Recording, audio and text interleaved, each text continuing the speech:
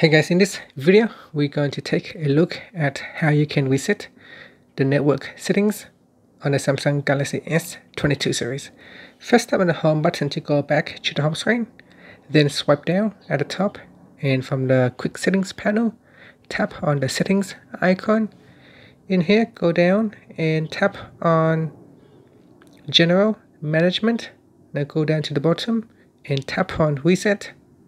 Then tap on reset network settings. Now say that this will reset all network settings, including those for Wi-Fi, mobile data, Bluetooth. So once you are ready, tap on reset settings button, and we will need to put in the current screen pin or password, and then tap on reset to proceed. And that's it.